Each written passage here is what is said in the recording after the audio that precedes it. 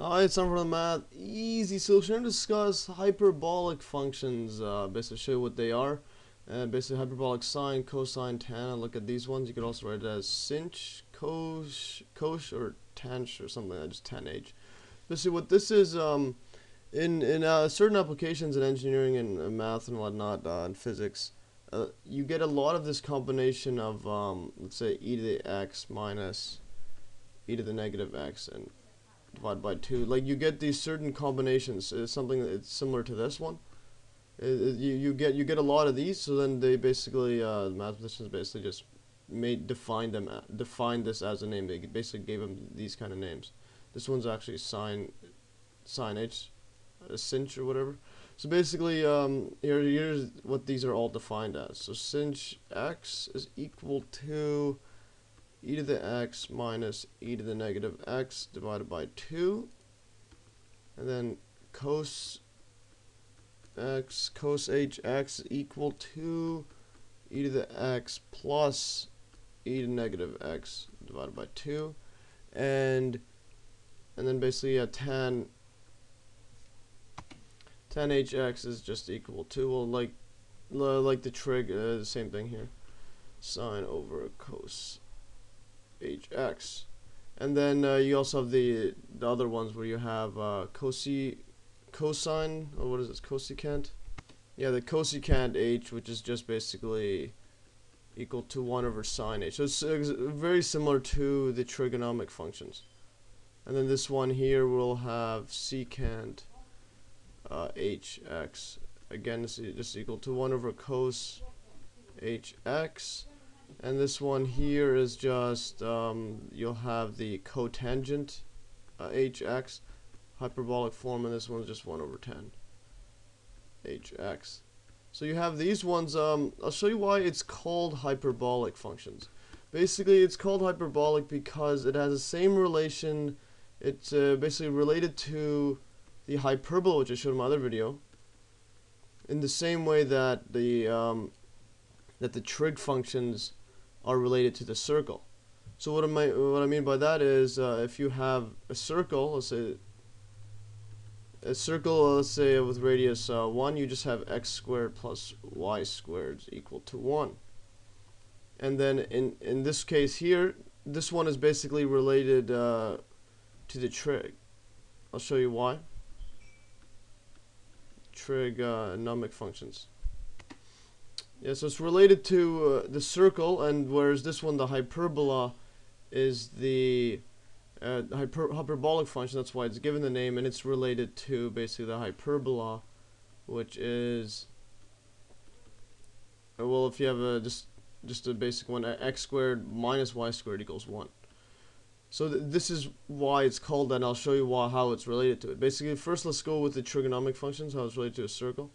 So basically, if you have this one right here, let's just draw a circle here. This is x, and this is y. Okay, so let's say here's just the equation of a circle. There's x plus y squared is equal to 1. So radius is 1 here. So this is just 1. So basically, if you have a point here, let's call this P, and let's say at this point is basically you have this one right here. This is T, and at this point you have cosine, cosine T and then sine T. And so basically, that's the x coordinate, this is the y coordinate. So basically, in this case, because it's with the circles, x squared plus y squared equals 1. And this is also the same for, and then this is how we actually get the identity of cosine squared t plus sine squared t equals 1.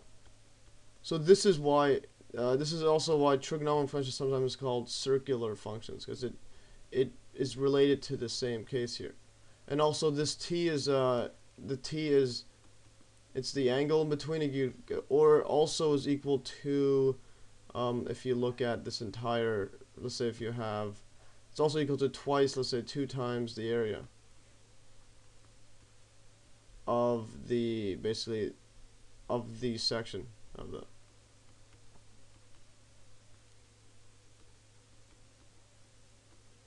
of the angle. So what I mean by this one is if you have a circle like this, like the one above, and then if you draw this one right here, and this is radius is 1 again, r is equal to 1.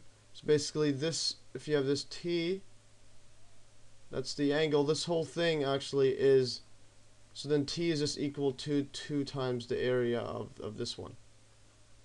And you can see this one basically, well, we know that the area of a circle is equal to pi r squared, and this one is just going to be equal to, well, r is 1, so just pi, and then so if this whole thing is pi is the area, then let's say if you go with radians here, if you go angle, because this whole angle is 2 pi is the whole thing, but if you go, let's say, a quarter here, this one's actually pi over 2. This is pi over 2. So at, let's say, at t is equal to pi over 2, basically the area is actually, well, pi over 4. A equals pi over 4. Or this one is just basically equal to, well, t is just equal to 2a. So yeah, this is just times by 2, and then you get pi over 2. So yeah, this one, the t is also 2 times the area of the section over there. And then this is similar to, let's say, if you look at the hyperbola. The hyperbola. See my other video on the hyperbola, basically x, y. The hyperbola, let's say for this one right here, this is just yeah, this hyperbola is just x squared minus y squared is equal to 1. And it happens to be that if you have this hyperbola, if you have a point at here where this is equal to what's it called, this is equal to, let's say, p, and then the coordinates are cos h of t and sine ht, where again this is the x and y coordinate. This actually happens to be the same thing as before. And then let's say this is, yeah, you have this shaded area right here. So it actually, the trig identity with, I'm going to show you a trig identity right now on cos h x. It actually appears to be, well, you have this one, the hyperbola. And actually this is also true. Squared minus sine h squared t is equal to 1. And it happens to be that this one's actually t equals to, well, twice this 2 times the area again. I'll show this in another proof, but basically, yeah, this is the exact same thing as before. So it's similar to the circle, and trig, but this one is with hyperbolic functions and hyperbolas. So basically, to prove this one, you could actually just go like this. Yeah, you could just plug in the values here. We'll have e to the x plus e to the negative x divided by 2. That's cos hx squared, and then minus e to the x minus e negative x. This is all squared, and then this is squared. And then if you were to expand this out, so expand this out, you get e to x plus 2 ex times e to the negative x. These actually just cancel. Plus e negative 2x all divided by 4. And then this is the same thing here, minus this one's e 2x.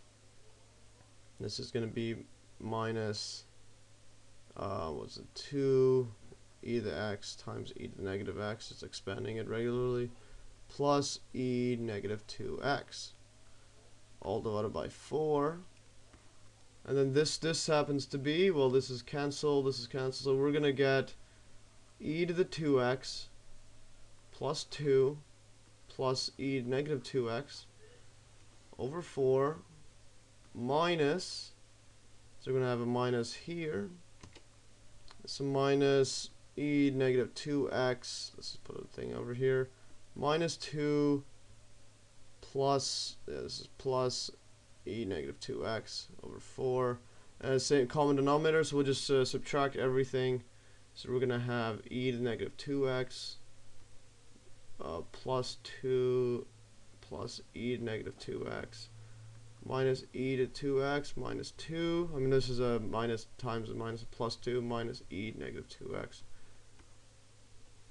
All divided by 4, and as you can see, yeah, these two cancel. This one, the same thing. This one and this one cancel. We're left with, well, this is 4 and equals to 4. 4 equals 1. So it's the same thing here. So that's why it's called a hyperbolic function. So basically we just proved that cos h squared over t minus sine squared h, or put the squared here, t equals to 1. Well, yeah, and as you can see, it's similar to, yeah, it's similar to the circle with trig, but now that's why hyperbolic functions are called hyperbolic, because they relate to the hyperbola in the same way that the trig functions relate to the circle, and that's why trig functions sometimes called circular functions. Well, that's all for today. Hopefully you learned, and stay tuned for another math easy solution.